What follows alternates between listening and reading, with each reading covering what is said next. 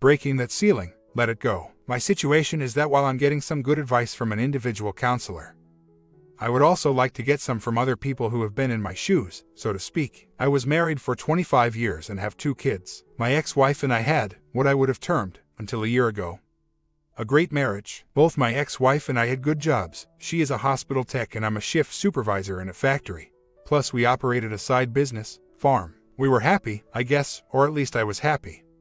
Until 2 years ago, my plant began to downsize and I was forced to move to third shift to keep my job. She works evenings, so our together time was at a minimum. She complained, but there wasn't much I could do, without quitting and losing seniority and pension benefits. We began to argue a lot and that put a further strain on us. I got a call from one of her co-workers who informed me that she thought my wife was getting too close to another lab tech named Brad. When we were able to get some alone time, I asked her about it, and she said that it was nothing to worry about, just friends. Because of the heads up, I began to notice some things about my wife. She was working out more, dressing nicer, and wearing more provocative undies. Since I rarely saw her after she got home from work, I don't know when she got home, at all. Our kids are all in college, so there isn't anybody to say when or if she got home, after work. One thing for sure was that she would call me at first break and we would chat about stuff. One night, 2 winters ago, I got sick at work and called her to say I was coming home, early. When I got home, at about 2 a.m., I noticed her car was still warm because the snow was melting on the hood.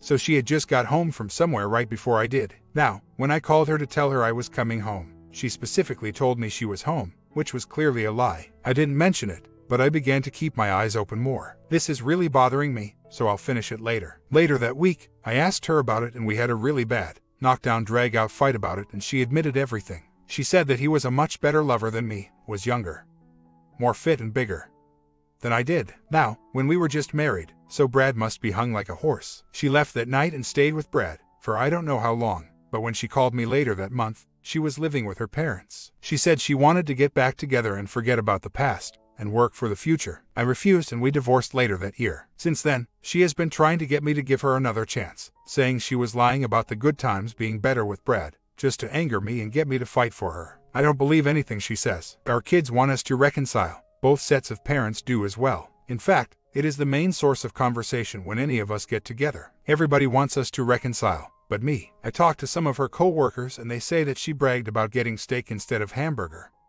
and that a younger man was just what she needed. She says that the affair was partially my fault for not being home more and working night shift, but that in order that there be no walls between us, she will tell me everything that happened and will completely cut Brad out of her life forever. I don't know what to do about this. I know I can live with her, even though I don't love or trust her, so that everybody in both families will be happy.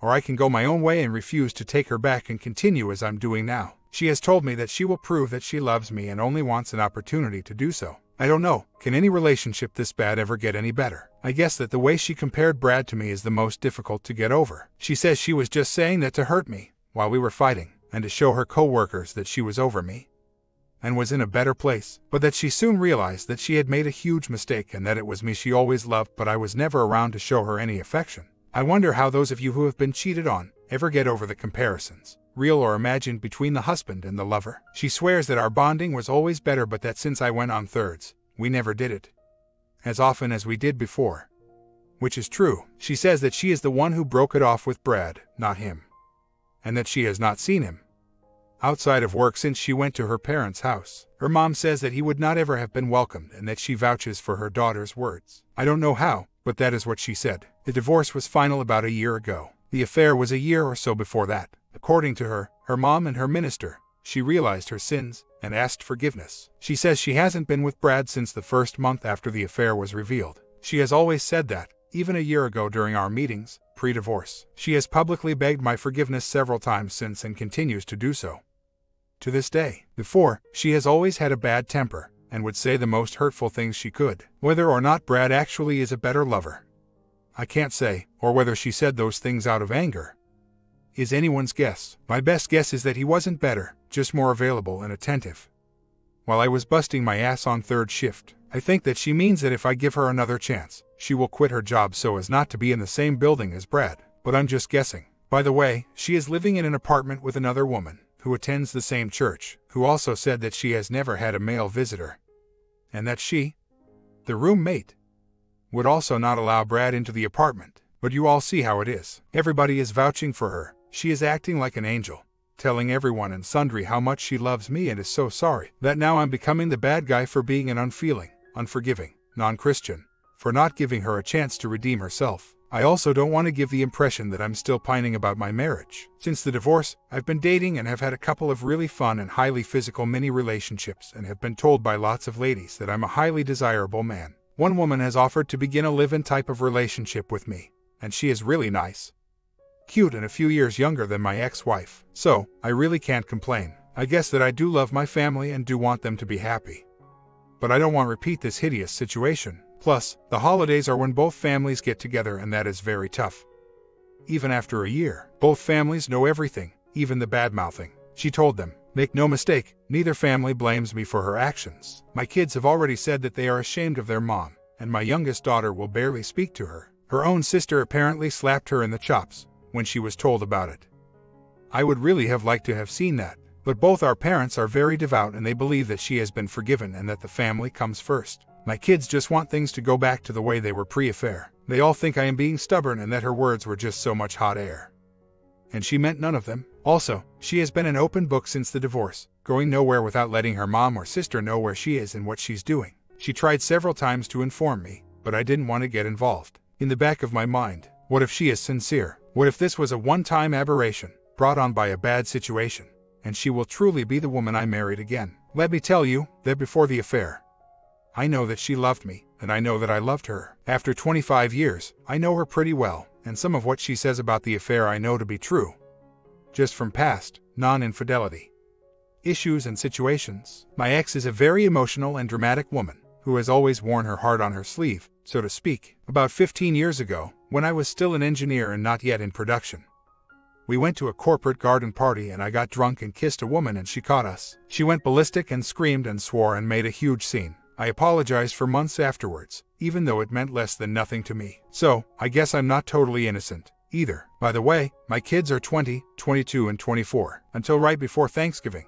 I wasn't even considering reconciliation. I guess that it all boils down to two issues. 1. Should I consider R2? Is it even possible? She has done a lot to prove she has changed. I know that she isn't seeing Brad or anybody else, because she could not hide it from her mom, or roommate, or sister, and they would tell me the truth.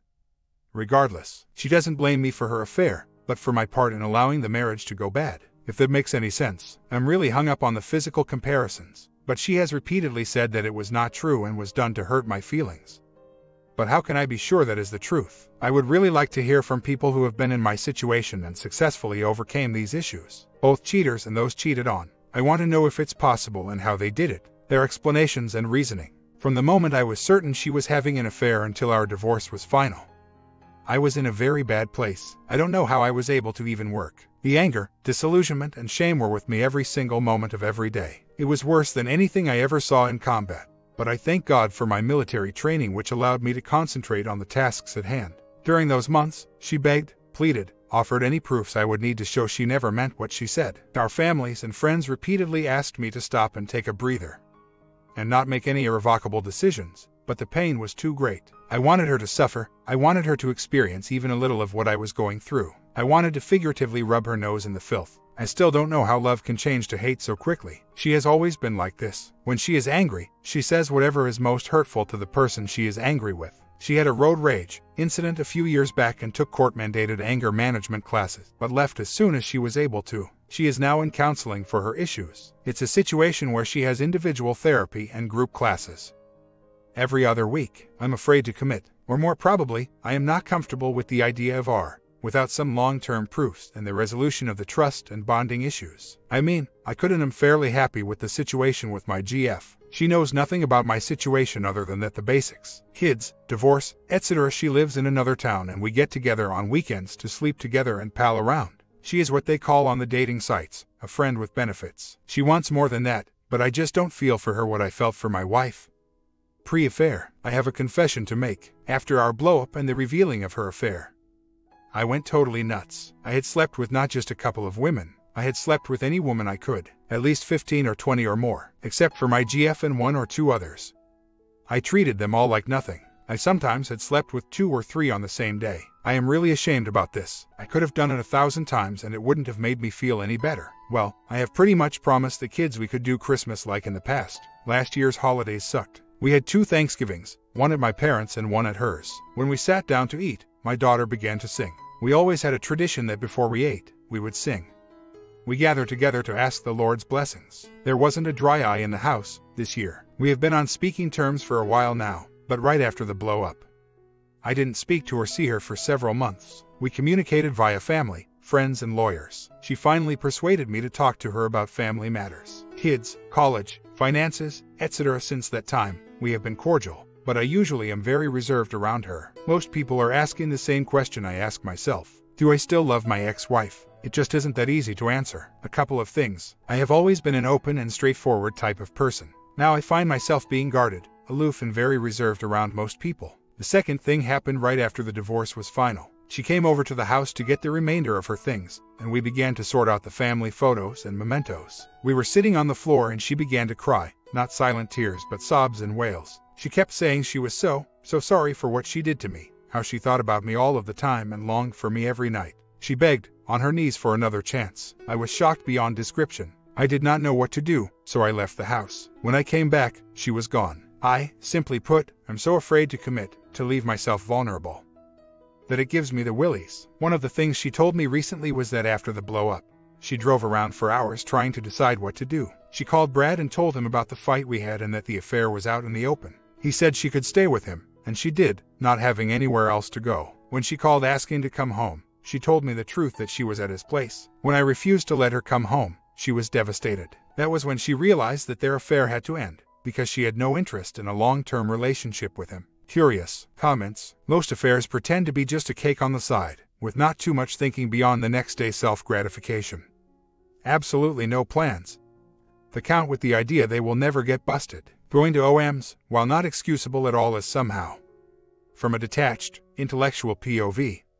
As a third party, you can understand. You can sense truth in this a weird sense of being short of options. Trap. The same way you can understand wishing sustain some control, trying to avoid further exposure and shame to religious parents, hence not going to their house. I've seen this scenario too many times to count going to AP's house due not having any other place to go. As you told her you were done, she didn't see a way back from the hole. You can only speculate about her motives given you never stayed calm enough to maintain a normal conversation with her since D-Day. Facts, not speculation, are, she begged for a chance since D-Day, through all the divorce proceedings, right after the divorce was final, literally on her knees, and that she still keeps trying today, while living an honorable life, getting her Sean T together.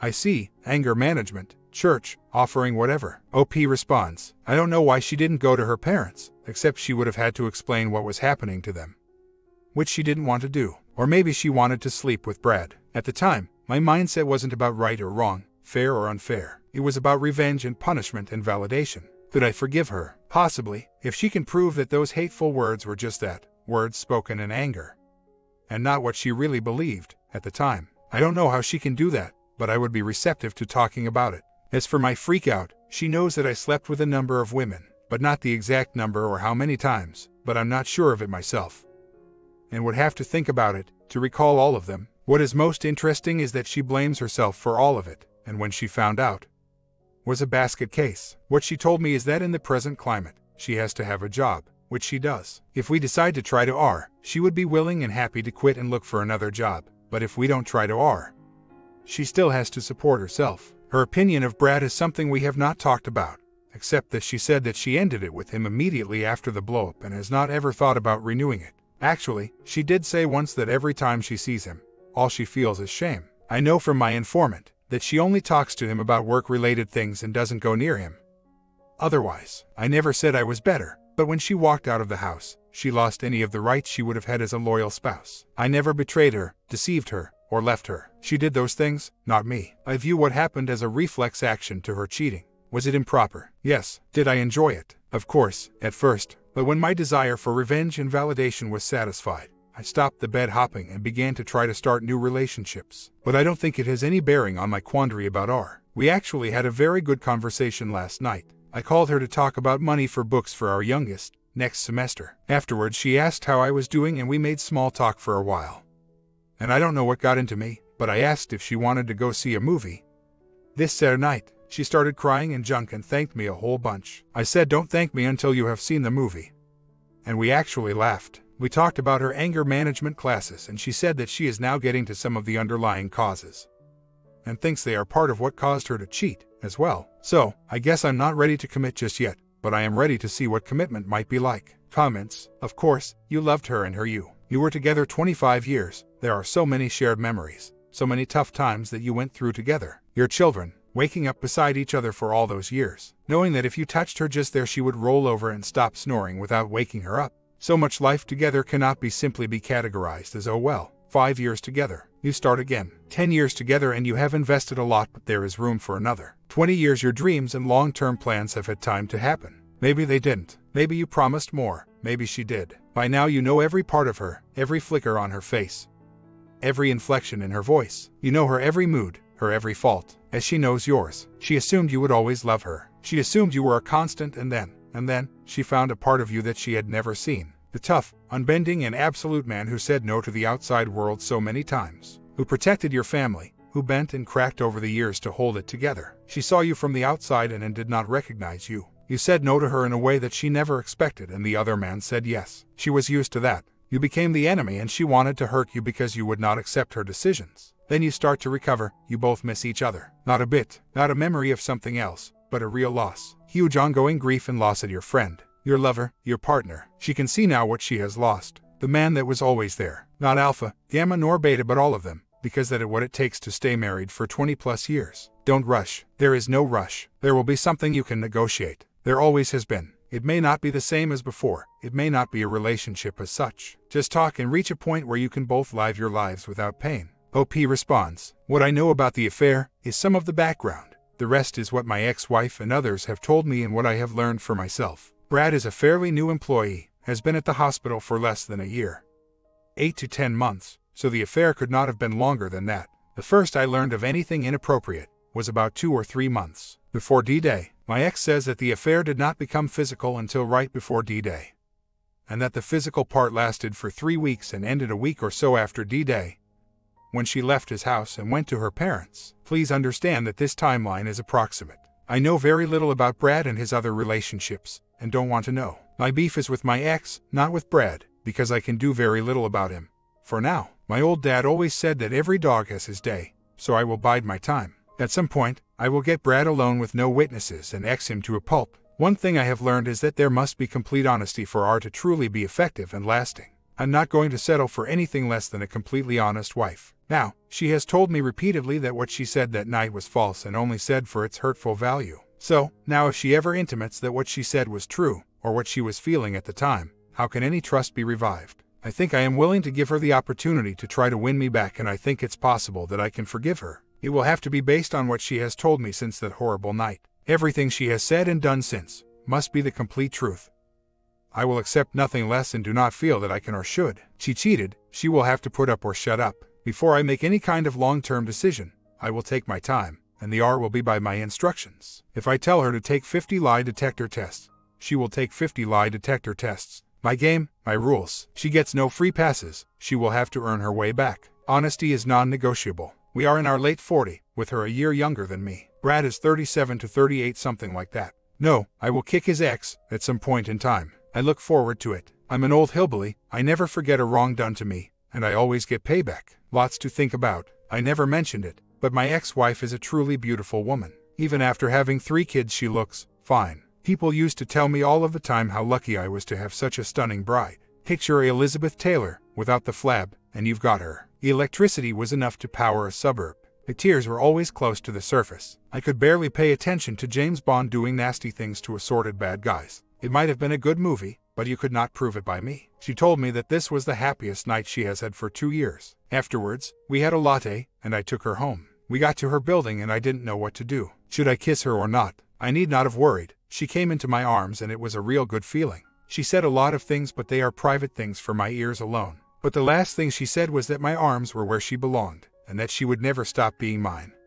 And mine alone. I guess that should answer all of you who asked if I still love her or not. Yes, I do. She is working hard to learn to control her anger and to understand why she cheated. And I see. I didn't know this, but she has been in therapy since right after the divorce was final. Just back from doing a little Christmas shopping, and thought I'd talk about our 2 dates. We did a lot of talking and a whole lot more listening. Last night was mainly about the affair and our breakup. This morning was mainly about her IC and work she is doing to better herself, much of which I didn't know or care to learn about before. I must admit she is doing a lot to get to the bottom of her issues and has made a lot of progress. Without getting too specific, she is getting a much better handle on her anger and how she expresses it. Her counselor is very integrity and responsibility oriented, so my ex is having to face her bad choices without any sugarcoating, which is good. We had a very nice lunch and I went shopping. I committed to nothing, as I'm not ready to do so. However, I agreed to have the holidays together, like in the past. By the way, she gave her notice to the hospital that she was quitting and informed the head of her department of the reason for it.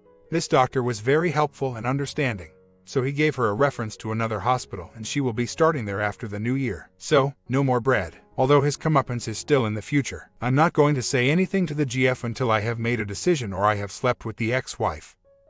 Whichever comes first. We are in a friends with benefits relationship, so we don't talk about our private lives to each other. I don't really know any more about her life than she does about mine. I will not, however, lead her on or lie to her. Besides, what could I say to her right now? I don't even know what is going to happen, myself, just yet. I did tell her about the women I slept with, between the time she left the home until the divorce was final, because she was still legally my wife. After the divorce was final, it was and is none of her business. If I choose to give her a chance at winning me back, I will then end any relationships I'm in. Hey, I'm honest. As my old daddy used to say, there isn't a road that doesn't have turns. I'm patient. Some people question my actions after my divorce. In my opinion, nothing I did following her cheating and disrespectful comments and leaving the home was my fault in any way. What is more, she agrees with me 100%. I know that she did call me to come home and I did refuse, but I'm thinking that most BS would have done the same thing when she told me that she was at Brad's. I would also like to point out that never, ever, did I try to hide my activities, lie to her or to anyone else, or badmouth her to anyone. I have no interest in harming my ex-wife's relationship with our kids or to either family. Simply put, I felt that my marriage was over from the moment of her beginning the affair. And after that moment, I was a free agent. What I'm doing is being cautious. I'm not going to be played again by my ex or anybody else. When I said she would have to prove herself, I didn't mean for a few weeks or months but long-term improvement. I'm no longer in revenge mode, but I have found out that there are good women out there and I'm not going to settle for being a plan B or renewed marriage without concrete evidence that there will be no repeat and also that her repugnant remarks were the result of anger and not her true feelings. I haven't said anything to FWB just yet. I guess that I'm reluctant to let her go, sort of like hedging my bets. I'm being selfish, I know. We are going to meet Friday night, and I will tell her face to face. I don't want to burn my bridges, but I don't want her to feel like my plan B, either. So, I will tell her about the situation and let her decide if she still wants my company. She is a really nice lady and is very good in bed, but I simply don't feel any spark with her. And believe me, I have tried to. Regardless of my ex-wife, we both realize that we are approaching a crossroads. She is wanting more and me wanting the status quo. I don't know what to think. This is the 3rd or 4th time this has happened to me since my ex-wife left our home. I will meet a woman, carefully explain that I want a FWB, bonding and recreation, but they always seem to want more than that from me. I'm beginning to think that I might just be in love with my ex-wife more than I ever thought. I don't look at this as cake eating at all. We are not married, so I really can date anyone I choose. I'm a free agent until such a time as I decide to make it exclusive with one or the other, or anyone else, for that matter. Having said that, I will always be honest with everybody and give them the choice. Had a good night tonight. She came over and made dinner and we relaxed and talked about the kids, Christmas, etc. I never mentioned the affair at all. She asks about the sleeping arrangements for Christmas Eve. I told her she could share my bed but hands off. We laughed about it. Then she said that would be the best Christmas present she has ever gotten. A pretty good night for us, don't you think? If she wanted to schmooze me, she wouldn't have picked a time when I would be wary of it, would she? There have been other times, kids' B-days, graduations, anniversaries, family outings when she could have done it or tried to. I think that I'm going to do the holiday thing and still take my time, but I don't think she is lying to me. And I don't think she lied to me even back then. You have to remember, she outed herself, and then when she wanted to come home, she told me where she was. At Brad's. Why didn't she lie and say she was somewhere else? If she wanted to lie to me, she's had lots of chances but hasn't since that night. I don't expect her to act like a slave or a robot, neither submissive nor emotionless. What I do expect, and I think I have a right to expect, is that she improves her behavior. From what family and friends have said, she is doing that, more than I ever thought or believed she could. It's been over 2 years now and she faithfully meets with her counselor and gotten more involved with her church, and has been very proactive in her handling of her job and the situation with Brad. All of this is very good, I'm thinking. My comment, part 2 will come in the afternoon. OP has separated from his ex over a year. Is it ever worth to get back together with your ex? Comment down below. I think it's just one of the toughest paths to take in your relationship. I think affair did not occur in the breakup. It would be a lot easier.